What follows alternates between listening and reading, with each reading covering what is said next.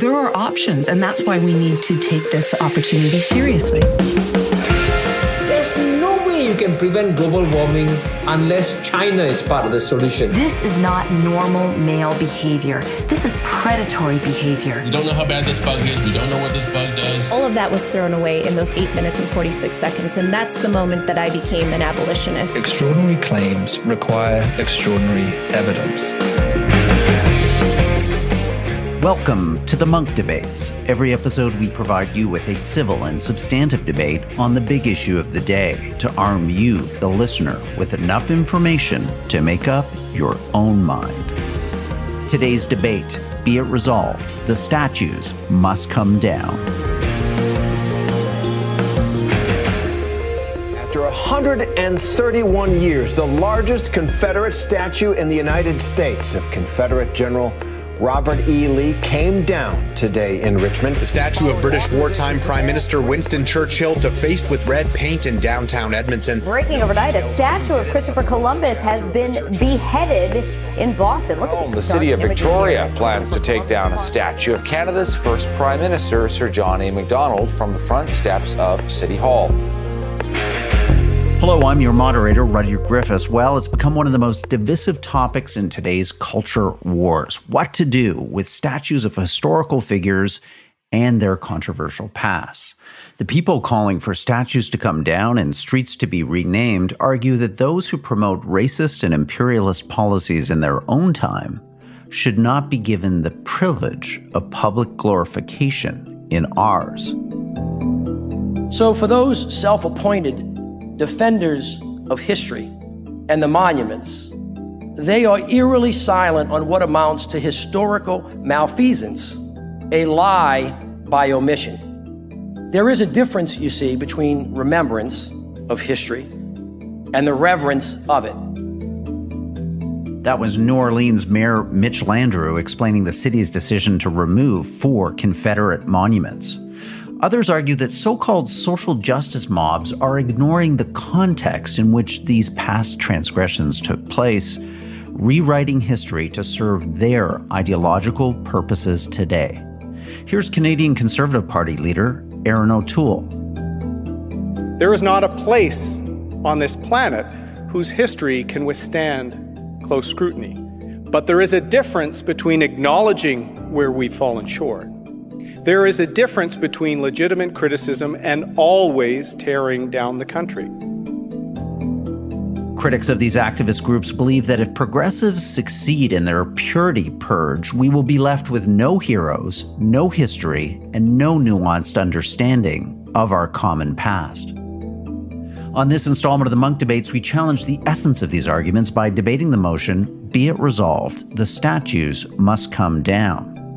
Arguing for the motion is Cornell William Brooks. He's a professor of the practice of public leadership and social justice at the Harvard Kennedy School and is former president of the NAACP. Arguing against the motion is George F. Will, the Pulitzer Prize-winning columnist for The Washington Post and best-selling author. His latest book is American Happiness and Discontents, The Unruly Torrent. Cornell, George, welcome to the Munk Debates. Good to be with you. Glad to be with you. Very much looking forward to our conversation and debate today. This has been one of the animating topics of political, social, and cultural debate over the last year or more, and to have the two of you who've thought long and hard about this key debate, reflected on that in your own writings and discussions, but to bring the two of you together for a thoughtful, civil, and substantive debate on what is a difficult issue is a privilege indeed. And I just want to thank you both on behalf of the Munk Debates community and all of our listeners for your willingness to engage each other in this debate. Our resolution today is simple, to the point. Be it resolved, the statues must come down. Cornell, you're arguing in favor of the motion. I'm going to put a couple of minutes on the clock and hand the program over to you. As a civil rights lawyer and leader, fourth generation ordained minister, I've made my home in Northern Virginia for many years, not too distant from Richmond, Virginia, the capital of the Confederacy, a place in which monuments to Confederate generals, Robert E. Lee, have stood for so many years as a testament to the nation's past and our inability, at least in this country, the United States, to remember it and to reconcile ourselves with it. Not too distant from Charlottesville, Virginia, the home of the Unite the Right rally, but also the home of Thomas Jefferson's University of Virginia and Monticello, and also the home for many years of a monument to a Confederate general who presided and provided military moral support for a slaveocracy in which 4 million African Americans were enslaved. In the midst of this global anti-colonialist racial reckoning, all across the length and breadth of Canada, the United States, and around the world, we have a generation of advocates and activists calling for these statues to come down. Why? Because these statues represent not the lessons of the past, but our inability or unwillingness to come to grips with the lessons of the past, because we have endeavored in so many instances to romanticize the past, to forget the past, to fail to remember the past. So when we think of the words of George Santayana back in 1905, whose words yet ring true, that those who cannot remember the past are condemned to repeat it. Those who cannot remember, those who choose to remove the stories, the histories, the narratives of resistance and resilience are condemned to repeat the past, and they yet condemn the rest of us to repeat the past. So these statues that speak to our colonial history or fail to speak to our colonial history, that romanticize and glorify and commemorate our racist histories, have to come down. Not only so that we might come to grips with the past, but that we might find inspiration and the proper historical grounding to face the present and to embrace the future. They have to come down. Thank you, Cornell. Precise, powerful opening statement. Our resolution today, be it resolved, the statues must come down. George Will, you're arguing against the motion. Let's have your opening remarks. Well, this is a summons to moral reasoning, and the fundamental moral obligation we all have as human beings is to be as intelligent as possible. And being intelligent involves making reasonable, intelligent distinctions. This is, of course, very important when we come to the matter of what national memory we should cultivate by honoring or not honoring particular people. The phrasing of the resolution says these statues must come down, a definite article. And surely we don't think all statues should come down. And we have to begin by saying when we commemorate human beings of any sort, we're commemorating flawed people. That's definitional to part of being a human being. So deciding who to commemorate and shaping the national memory, it's an exercise of saying on balance, this person mattered a lot and mattered on balance for the good, and therefore the good that he did or she did should be commemorated. In looking at statues, we have to bear in mind the motives matter. The motives, that is, for erecting the statues. If a statue was put up just as Jim Crow was being put in place, that's a reason to think that it ought to be taken out the way Jim Crow itself has been taken out. But it is one thing to say at the statue of Nathan Bedford Forrest, a founder of the Ku Klux Klan and a war criminal, if we'd had that concept in the 1860s. Nathan Bedford Forrest is different from Thomas Woodrow Wilson, who had a dark racial side, but Forrest and Wilson have to be distinguished. Similarly, John Calhoun and John Marshall, both slaveholders, but very different in their importance and in their moral stature. And once you start with the business of purging the past, you have to come to terms with, for example, what do you do about Franklin Roosevelt, who signed the order that stripped rights from about 130,000 Japanese Americans, 2/3 of them citizens, more than half of them women and children, in the exclusion of the Japanese during the Second World War. So if we begin by understanding that even heroes can have feet of clay, we have to come finally to the proposition that I think we can discuss and defend, that if you can't have heroes, you can't have villains. That is, if you can't make these distinctions, it's going to be hard to decide who is on the continuum of goodness, who is a hero and who is a villain. So with that in mind, let us proceed. Thank you, George. Great opening statements from you both. Now an opportunity for rebuttals. This is a chance for both of you to kind of weigh in on what you've heard from each other as we've opened up this debate. So Cornell, to come to you first, let's have your rebuttal, George Will. Well, first of all, let me just begin by saying I appreciate Mr. Will's distinction in terms of gradations of good and evil and imperfection among our heroes and heroines.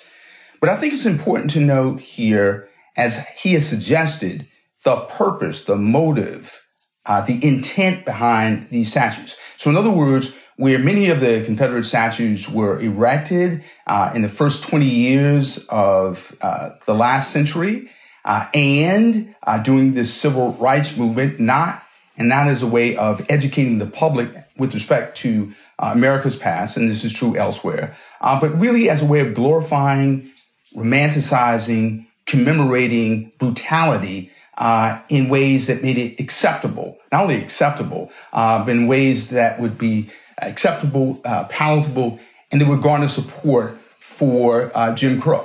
So we agree there, but I think it's also important for us to not subscribe to this notion that if we don't have heroes, we can't have villains. Or that our heroes have to, in fact, be perfect. The point being here is this is not a matter of some timeless standard of perfection roughly applied to the past. This is a matter of statues which literally commemorate people who've raped, pillaged, engaged in genocidal assault, and engaged in racial terrorism to the detriment of this country, but the U.S., but also Canada in terms of colonial statues, and elsewhere. So we got to be clear in terms of the kind of statue, and we have to be clear about the fact that we're not insisting on perfection among our heroes. We are, in fact, speaking very clearly to the fact that where you have commemoration as opposed to education, it leads to misinformation, and it literally debilitates our ability to grapple with the past in order to come to grips with the present and literally embrace the future. Thank you, Cornell. George, your opportunity now, similarly, to rebut Cornell's opening statement or what you've just heard in his rebuttal. Well, I think Cornell's quite right to say that we have to be scrupulously diligent about avoiding romanticism, particularly the romanticism that came to envelop the South. When, in the second half of the 19th century, Reconstruction was liquidated, and the nation decided to sacrifice the interests of African Americans and free men, free people, to national reconciliation. There was a sentimentality about the lost cause. This extended all the way into the 1930s, when you had Gone with the Wind, both Margaret Mitchell's novel and the movie, of course, but also Douglas Southall Freeman's multi-volume biography that was a huge bestseller in the 1930s, his biography of Robert E. Lee. So I think Cornell is quite right about that.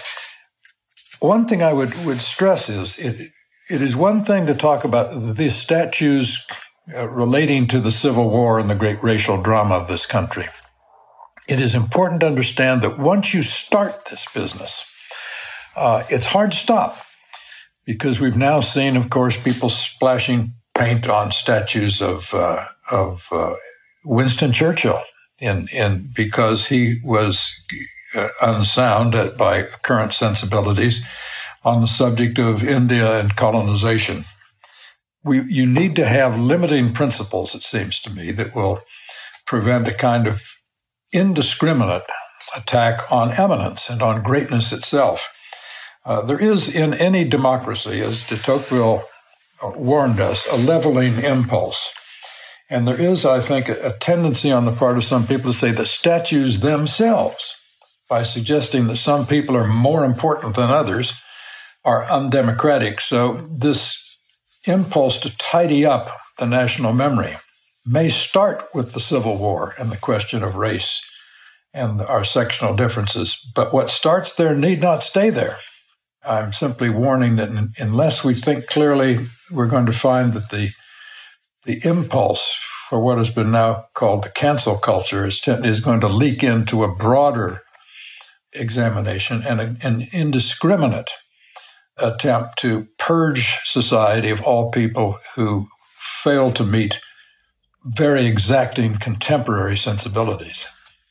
Thank you, George, for that rebuttal. My opportunity now to join the debate and kind of think up some questions that are top of mind from our listeners tuning into this really wonderful civil and substantive conversation. So, Cornell, let me come to you first with this idea of interpretation, that there's been an argument that is the removal of the statue necessary? Isn't there a bigger public good, a better public purpose served by leaving a statue there and reinterpreting it in our own moment with additional education that could occur around that physical edifice to make people conscious of the very history that you've so eloquently talked about? Why isn't that a pragmatic and useful approach than the removal of these statues and the concern that George raises of this erasure of history, the disappearance, in a sense, of the past by its physical obliteration in the form of the destruction of these statues? Well, let me know a couple of things. When we talk about the removal of these statues as erasure, that assertion suggests that the erasure is commencing, is beginning, as opposed to our response to a previous erasure. So that is to say, these statues that are testaments to our racist past and present, colonialist past and present, erase stories of resilience, erase stories of liberation, erase stories of struggle, erase stories of the active efforts of people to free themselves, free others, realize and recapture the promise of the countries in which they lived. And so stories have already been erased. The removal of these statues in many instances provide opportunities for us to tell stories, for us to embrace history, for us to literally lift up the past in ways that give sight, as in literally seeing the victims, the heroes and heroines of history who've been left out, but literally amplify the voices which have often been muted and rendered silent. So that's the first point in terms of erasure and muting of history. The second part is this notion that if with these statues we can somehow append a plaque, a footnote of history to make the commemoration of what didn't happen and that was lied about appropriate and educational in the present. So in other words, a plaque, if you will, a plaque of education on a statue of commemoration leads to misinformation. It leads to romanticization. So in other words, we can't fix this by simply footnoting what were often literally misstatements of history wrapped in marble. Thank you, Cornell. Important point. So, George, let me come to you with those two. This idea that about erasure and how it's really just a previous erasure here that's being addressed. This isn't the one and true history of all time that is being removed with the removal of these histories. The removal of these statues, in fact, opens up the opportunity to recover those older histories and the realities of them that were erased by the very erection of these statues. And then Cornell's second point here that footnoting is not enough, that this is a kind of a tokenism to the harm, the violence of these statues in our present and what they mean to African Americans and other marginalized communities walking by them every day. These cause real hurt right now in America 2021. Yes, but again, to get back to the business of drawing distinctions, first, within the context of the Civil War and the racial reckoning in this country, there is surely a distinction to be drawn between Nathan Bedford Forrest, as I say, war criminal and first leader of the Ku Klux Klan, and Robert E. Lee, who was interesting because he was tormented and torn because he was situated in a way that is very difficult for us to understand or sympathize with today. When he was invited by Lincoln to take charge of an important Union army, he said, "I cannot draw my sword against my country." His country at that time was how he thought, and was not alone in thinking this, was Virginia. So it seems to me one of the tasks of education should be to tell people, to help people learn how to empathize with people who are situated in times and societies and cultures very different than the one we now have. This requires a kind of empathy that you sometimes get from literature, but you also ought to get from biography and from history. And the question is, can any person on the losing side of the Civil War deserve a place in public? That's a fair question. But again, I want to stress that once you start on this, it's very hard to stop. For example, and I'd be interested in Cornell's view on this, Jefferson was a slaveholder. He was also much else. James Madison was, in my judgment, the most subtle political philosopher we have produced in the United States in our 200 and some years. He was a slaveholder. John Marshall, who, with his decisions, helped create the sinews of national strength that were turned on the South and destroyed the slaveocracy, was a slaveholder. So these are complicated judgments about them. Cornell, are you comfortable? I was just at Marshall University in Huntington, West Virginia, where they have a statue of John Marshall, which has occasionally been controversial, but not very. Are you comfortable with a statue to John Marshall?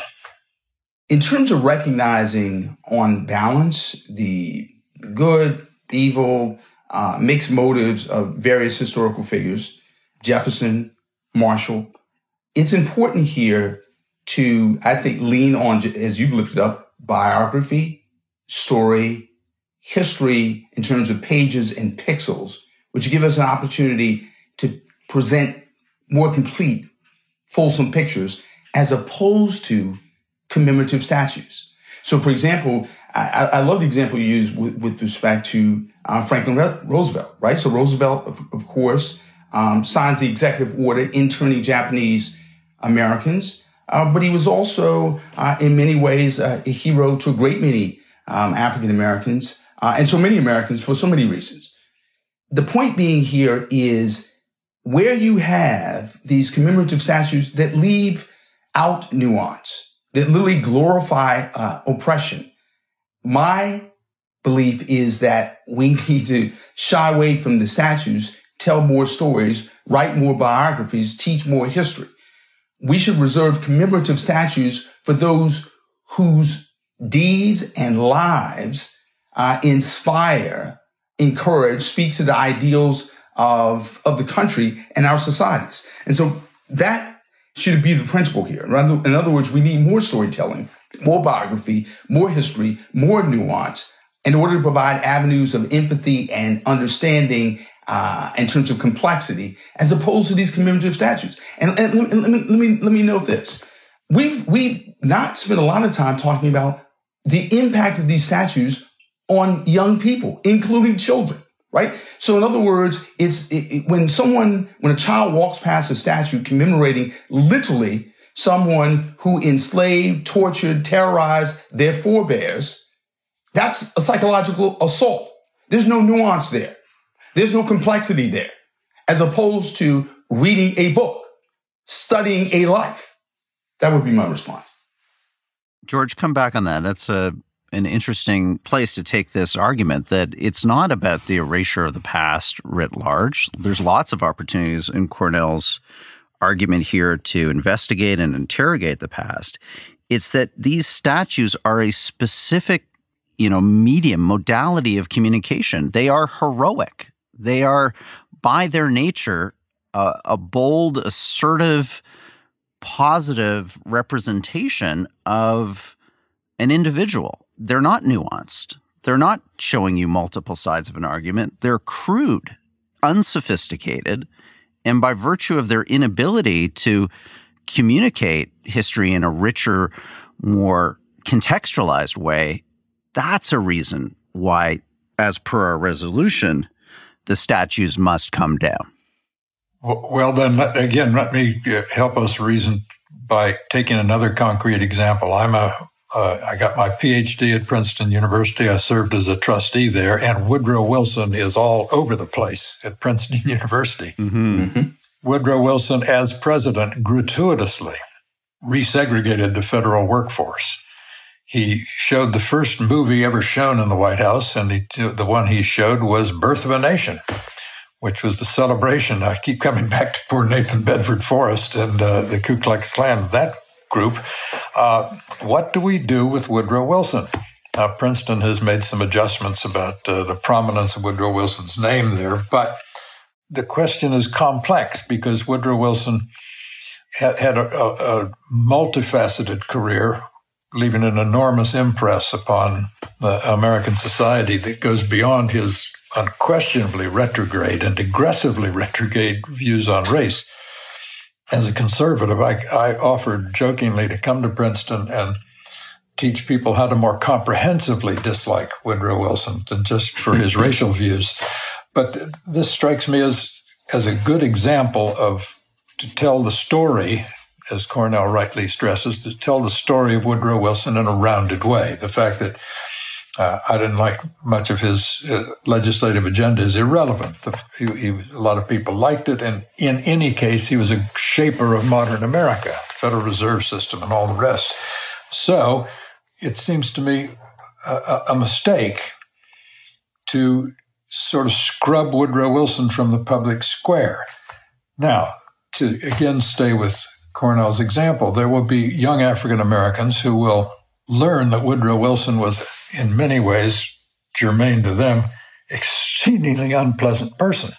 But I don't think that's a sufficient reason for, as I say, scrubbing him from the public square and from the national memory, because he is a maker of modern America, for better or for worse. Yeah, of course.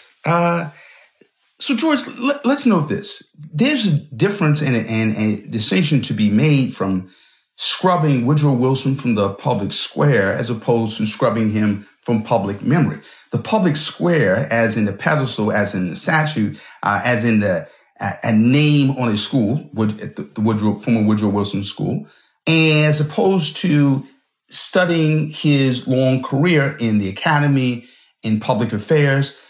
But his life and him as an example illustrates my point, meaning more books, fewer naming of buildings, and fewer statues. Why?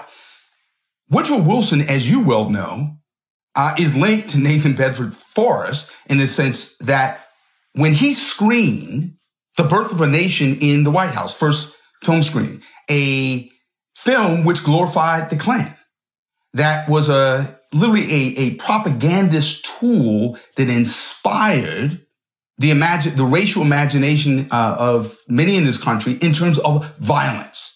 And so the point being here is it's not merely that, President Wilson screened this film at the White House. I mean, he's literally connected to the founder of the Klan. Point one. Point two, it's not merely that he segregated the federal workforce. He campaigned in many ways for the support, at least, of some Black leaders, and then got to the White House, gratuitously segregated the federal workforce. William Monroe Trotter, from whom the Trotter Collaborative for Social Justice at Harvard is named, a pioneering civil rights leader, was kicked out of the White House by Woodrow Wilson because he resisted. He opposed the segregation of the federal workforce. The point being here is Wilson is a complex figure. He's a complex figure who was racist, who did things that were absolutely terrible at Princeton, in the White House, and other places. He needs to be studied, not commemorated. Again, more books, more biographies, fewer statues, and fewer names on buildings. Hi, Rudyard Griffiths here, your host and moderator. I have a favor to ask you. please consider becoming a Munk member. Membership is free, and you get access to a series of great benefits, including a 10-plus year library of some of our best debates, dialogues, and podcasts. You also get a free monthly newsletter featuring the debates that we're watching around the world.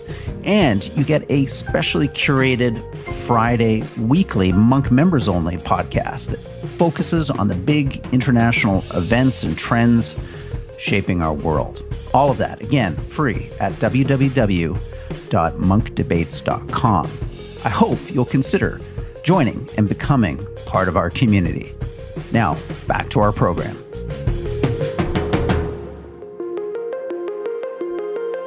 George, is there a compromise here that, what Cornell's saying here is it's about a reset. It's about a different series of emphases that, we're going to create as a society around commemoration, and that we're going to look at commemoration in a different way.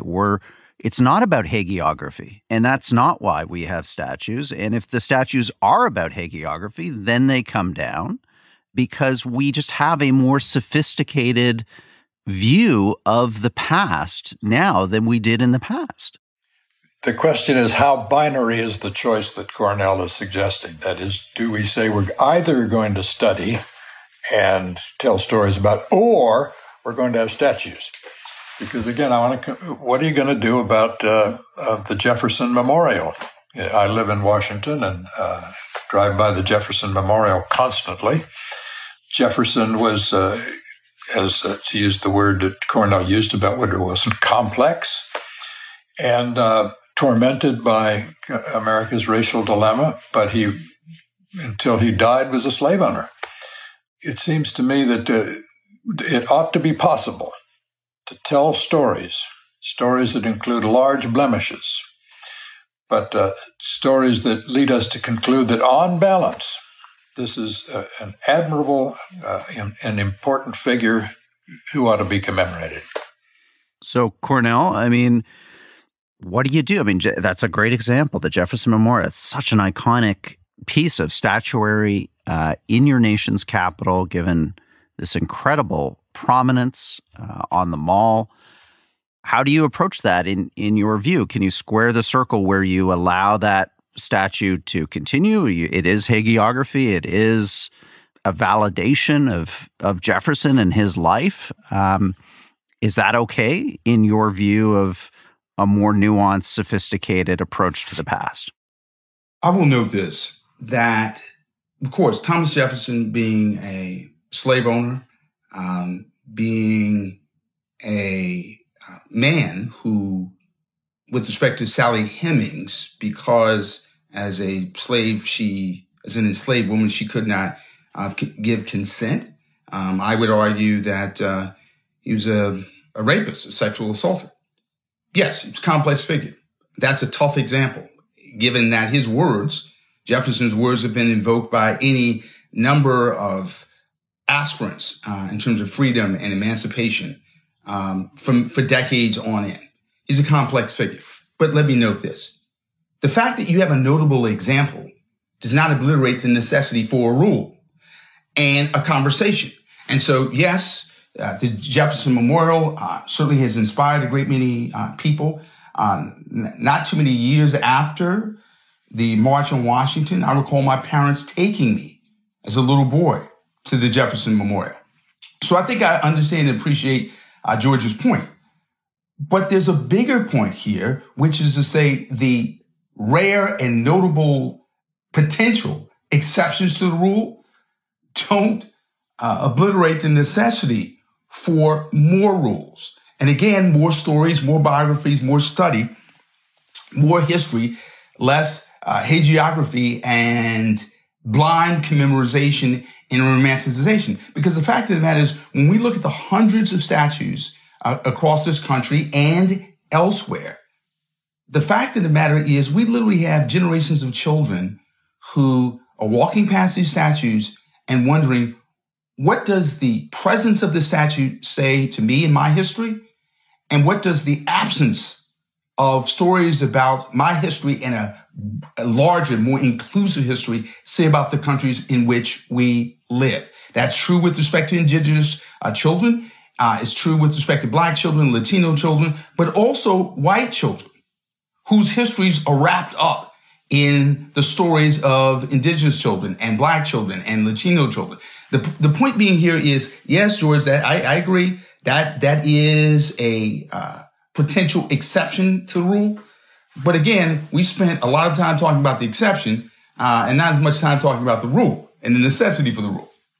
When the young Cornell was taken to the Jefferson Memorial, I hope and assume that his gaze was turned up to the words of Jefferson, some of the words of Jefferson that are carved in large letters in the marble there. They include the following: I tremble for my country when I think that God is just. Now, when that is explained to people at the Jefferson Memorial, they understand that he trembled for his country because a just God will punish the country for slavery. That's what he was talking about. That's right. That's right. So that's an example of how you, and it's not quite warts and all, but sort of warts and all. That was when Oliver Cromwell was having his portrait painted, he famously told the painter, "Paint me warts and all." That's a sort of warts and all memorial to Jefferson because it acknowledges his acknowledgement of a great national failing. I think, Cornell, I don't know what you think about this, but I have a home in South Carolina where Calhoun is everywhere. Yes. Calhoun was brilliant, ambitious, skillful, and thoroughly bad.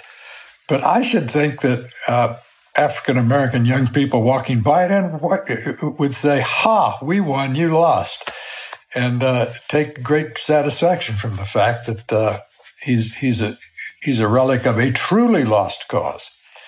And I appreciate that example. Yes, I really don't think that the people in South Carolina today look at that statue and says, "Good old John Calhoun, someone we want to emulate." They know better. But they say this is really an important part of our past, and there it is. And I think some of the reflection prompted by a statute like that is really quite healthy, saying he lost because today in the South, the only established religion in the United States is SEC football. And you go to an SEC football game, say Mississippi against Alabama, and the head referee is apt to be an African-American bossing everyone around, making rules, and you look out on that field and you say, my goodness, things have changed a lot for the better. Well, now, George, I love this example, but perhaps not for the reasons that you might think. So I'm a South Carolinian and grew up around testaments to John C. Calhoun's brutal legacy. But as a law student at Yale Law School, I had to walk past Calhoun College. And it represented to me a legacy of slavery on the campus of Yale University.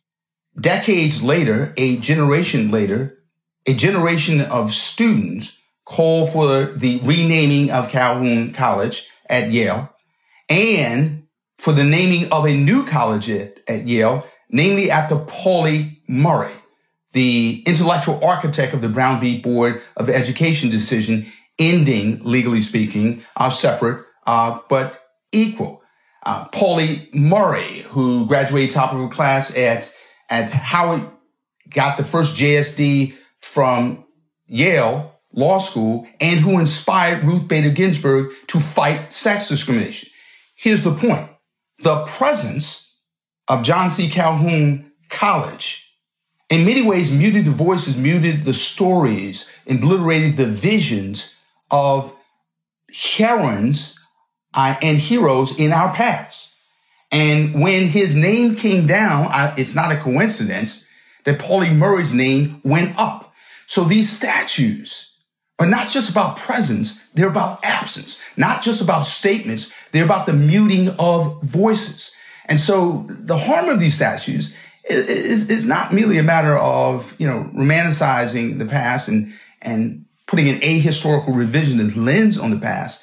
It's also about, again, muting voices. And the last point I want to make here is when you walk past these statues, children don't say, our forebears won and therefore bears loss, they say they're still winning because their statues commemorating their past, their lost cause, are standing, and our statues have yet to be erected. Except there is a statue in Richmond to Arthur Ashe. So statues have come up. There is a statue not far from the Jefferson Memorial to Martin Luther King. So their statues are coming up, and there is a slow, perhaps still inadequate redress underway, but it does reflect the changed sensibility. I'd like to just to touch on one bigger picture question before we go to closing statement. It's really to hear you both, because you've been so thoughtful in this debate, about what do we owe the past and what does the past owe us? And maybe to come to you first, George, with this argument that, the past is the past. These people are no longer alive. Whether we take their statue down or not, it does no harm to them. The present is where we live. How we understand the present, how we interpret the present, this is what matters. So let's get on with it. And why be hung up with a past, that is over? It can never be recovered. Well, except as a Mississippian, William Faulkner, said in his Nobel Prize for Literature acceptance speech, the past is never past. It's in us. It's in our vocabulary. It's in our architecture. It's in our statues. It's everywhere. What we owe the past is honesty. Honesty about its flaws and honesty about the dilemmas people faced being situated as they were. What irritates me about some of the attacks, the promiscuous attacks on U.S. Grant and Winston Churchill and Teddy Roosevelt, oh my goodness, on, is that there's at work here an exercise in vanity on the part of contemporaries. Someone say, well, I may be only an adjunct lecturer on gender studies at a community college, but I'm a better person than Winston Churchill. I got news for you. You're not.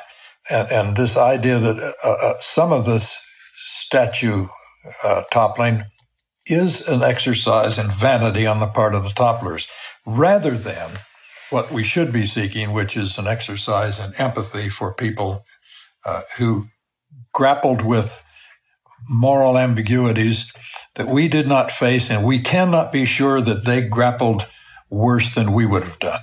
Mm-hmm. Similar big question for you before we go to closing statements, Cornell. I mean, there is an argument that we are imbued in a culture of narcissism, and by trying to so consciously and explicitly refashion the past around the values of our present, it may make us feel better. It may be validating in terms of a world that reflects our views, our assumptions. But isn't it at the end of the day just all so ephemeral? It's so temporary. The next generation will come along and reinterpret our present as their past, by asserting their present over our past. Isn't this all just in some ways pointless? Well, I have to say here, I don't believe it's pointless, and I'm quite optimistic about our ability to come to grips with the past in order to address the challenges of the present. But to go to your earlier point about what do we owe the past and what do we owe the present, we owe the past, and here I agree with George, we owe the past a commitment to honesty, a commitment to truth-telling, a commitment to intellectual and moral integrity, which means we have to face it with our eyes open and our hearts open and our minds open. Point one. Point two, I just want to note here, this is not a matter of applying retrospectively the values of the present to the past in ways that are unfair. When we look at the heroes and heroines of yesterday who have been unduly commemorated, there's this notion somehow we're being unfair. We're applying 2021 values to 1850 figures.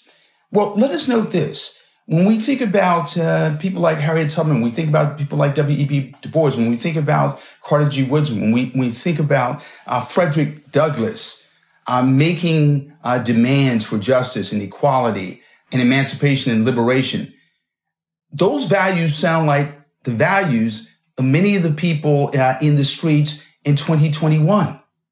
So in other words, this commitment to human agency, this commitment to freedom. These aren't modern day notions. And George, I think you will agree with me. I mean, to the extent that Jefferson talked about the innate value of people, right? And being a predicate to rights, the Imago Dei embedded in the Declaration of Independence.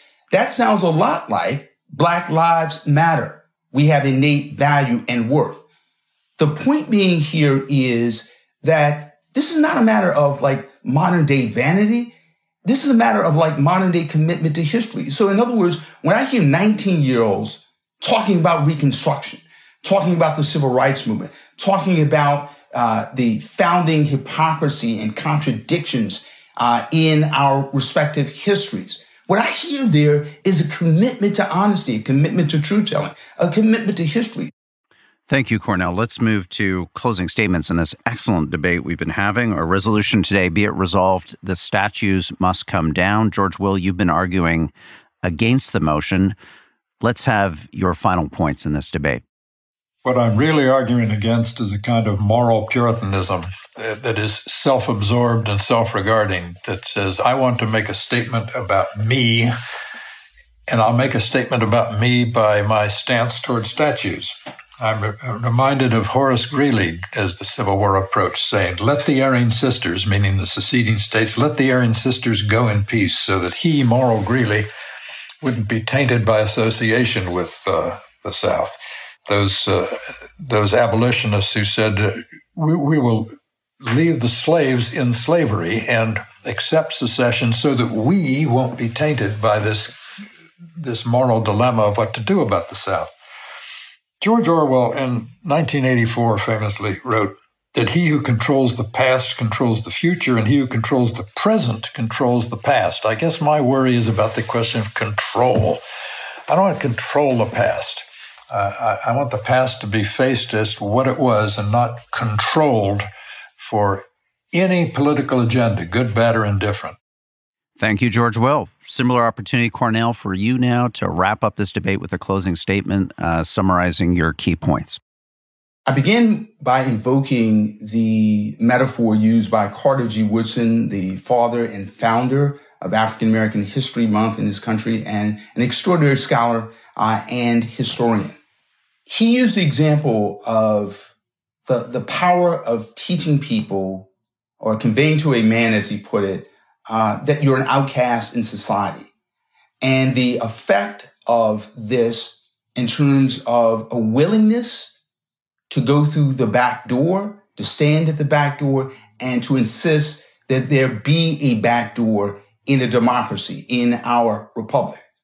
What I hear among activists and advocates all across this country, but also around the world, is an insistence that their stories be heard, that their voices be heard, that their histories be read and lifted up.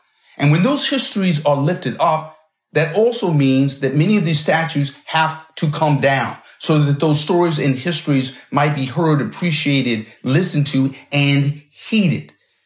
If we take note of the fact that in many instances, many of our social justice struggles in 2021 are predicated with a deep appreciation of the past. When we hear young people talking about the tragedy of George Floyd's murder, but talking about it in the context of racial injustice in the criminal legal system, talking about the convict leasing system, talking about lynching, they are talking about history with a nuance and with a full appreciation of its power in the present. This is not a narcissistic exercise. This is not an exercise in self-preoccupation. This is an exercise in nation love, not self-love. It's an exercise in altruism, civic altruism, not narcissism. And because of that, I'm in fact hopeful that as these statues come down, more histories will be lifted up and our countries will be advanced in ways that advance the globe and advance humanity. Thank you, Cornell. And thank you, George, for just such a rich, civil, substantive debate on what has been a lightning rod topic. I think we would all be better off as a society if we could have these types of conversations Sharply different points of view, but listening to each other's arguments, engaging with reason, with history, with civility. So on behalf of the Munk Debates community, George, Cornell, thank you so much for participating in this Munk debate. We enjoyed it very much. Thank you so much.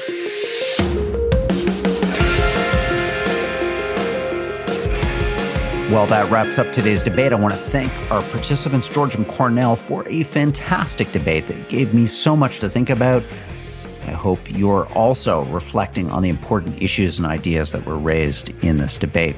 If you have feedback or reflections on what you've just heard, please send us an email. We'd love your response to this debate. That email to connect with us directly is podcast@munkdebates.com. That's MUNK, debateswithans.com.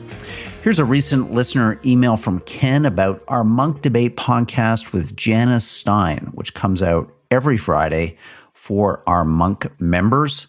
Ken writes, "Dear Janice and Rudyard, I really enjoyed your debate on the Canadian federal election. Janice raised an interesting point about voting from a position of insecurity. I agree. We tend to vote against something rather than for it. Unfortunately, we behave like an insecure country on many levels, politically, socially, and certainly culturally." Hey, Ken, thanks for sharing those insights and for catching our regular Friday Munk Members Only podcast. This is free for all of our members to listen to anytime as part of our complimentary Munk membership. You can access your membership right now at www.munkdebateswithans.com. Again, that's MUNK, not MONK, debateswithans.com/membership. Thank you for being part of our community, lending your time to our effort to restore the art of public debate in our time. I'm Rudyard Griffiths, your host and moderator.